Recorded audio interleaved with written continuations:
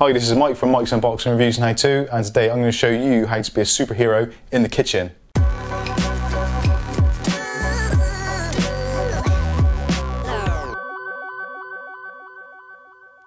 Okay, just because you're not a real superhero doesn't mean you can't be a superhero in the kitchen. Now today I'm going to do a heroic act of replacing the light bulb, and this is how to do it. Now, first thing to do is get your tools ready.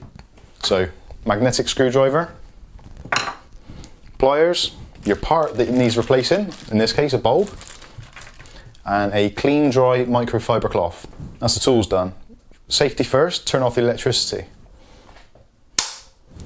Make sure you do that, it's very important. Now we're going to go into the oven and take it apart. Okay, so here's the inside of the oven, and you can see in the top right hand corner is the glass cover for the light bulb. So I'm going to unscrew that and put that to the side safely, and you can now see inside there is a pygmy bulb which needs to be replaced because it doesn't work. So gently unscrew the bulb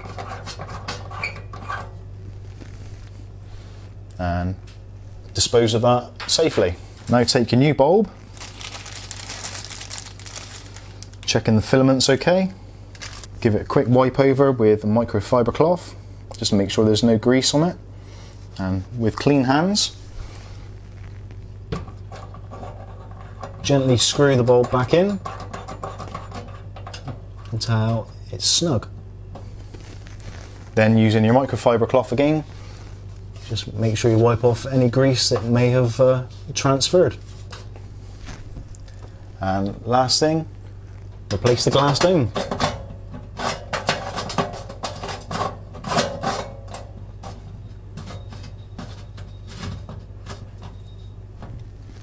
Make sure it's fitted tight, and then you can turn the mains back on and test to see if it works.